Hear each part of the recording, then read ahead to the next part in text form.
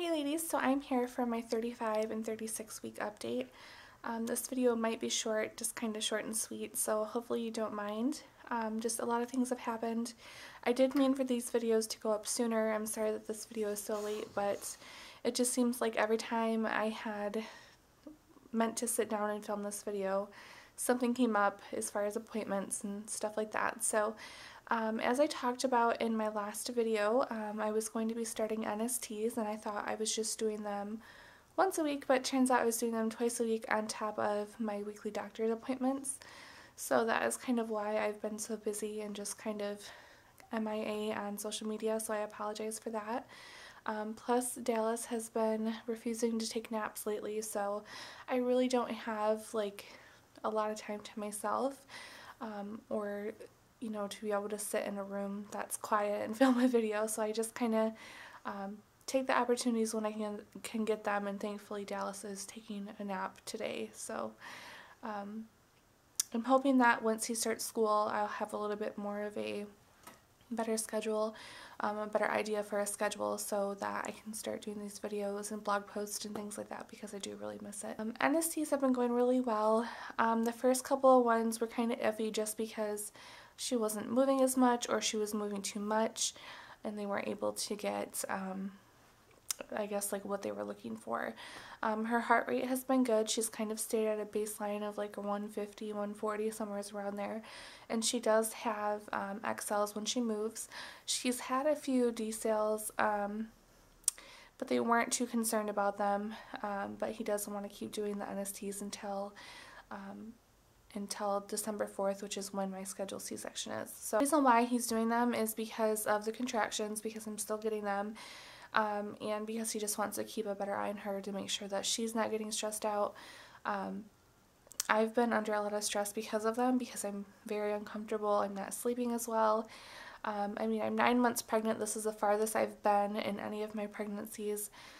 So it's all new to me as well. So there are new symptoms and new changes, and then on top of having, the preterm contractions, it's pretty exhausting, and I try not to complain too much, but it's gotten to the point where it's taking a toll on me emotionally and physically. I mean, I've been having these since I was, I've had Braxton Hicks, almost since the second trimester, but I guess the preterm contractions, the ones that are painful, I've had those since 29 weeks. So I was taken off the Procardia.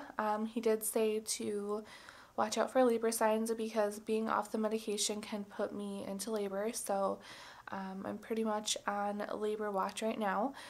He did say that we are at the point now where if I were to go into labor, that they would just do the C-section right there, right then. They wouldn't try to stop it. They wouldn't let me labor through it, obviously, because I can't, because I have a abdominal cerclage. And that does put me at, if I were to labor or go into labor for a long period of time with the cerclage, and it puts me at risk for uterine rupture or my cervix tearing. So we definitely want to avoid that at all costs.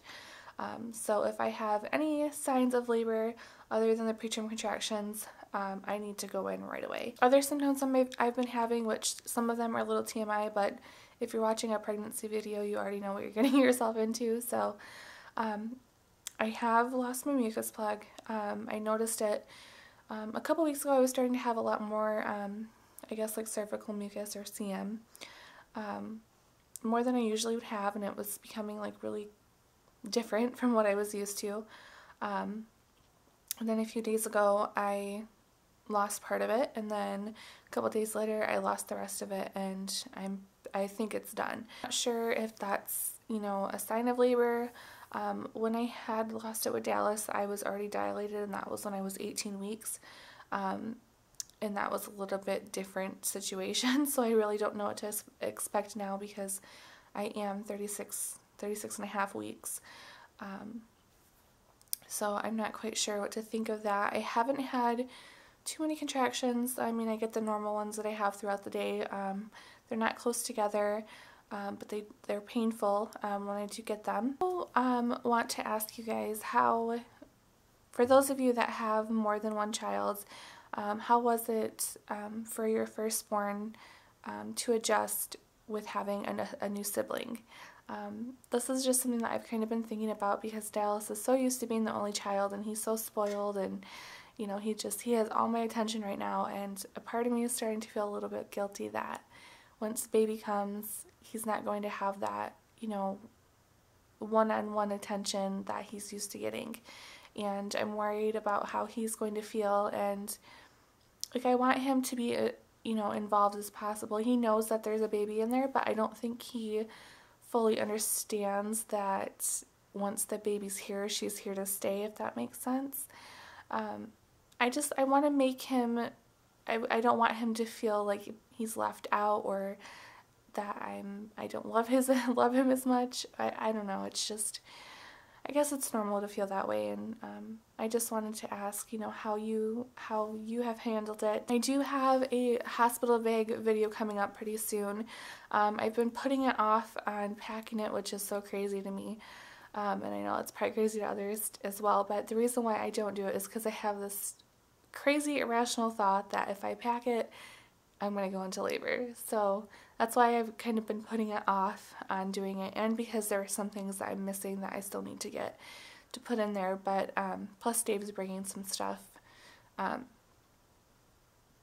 when he flies in too, so there's going to be some things that might be missing in the hospital bag video, but I'm going to try to film that and get it up next week along with the next pregnancy vlog.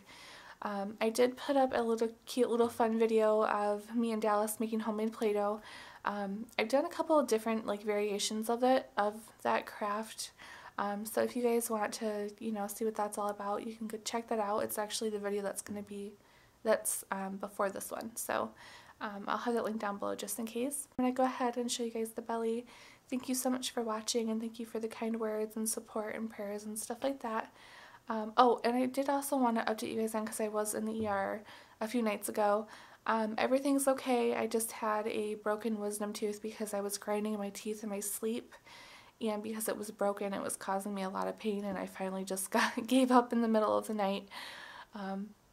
And I went in and they gave me like a local anesthetic and some antibiotics, and I'm only allowed to take Tylenol, so I pretty much have to deal with this until I have baby and I can get it in to see a dentist. But that's besides the point. I'm okay. She's doing good, thankfully. We're still pregnant, so we're still hanging in there.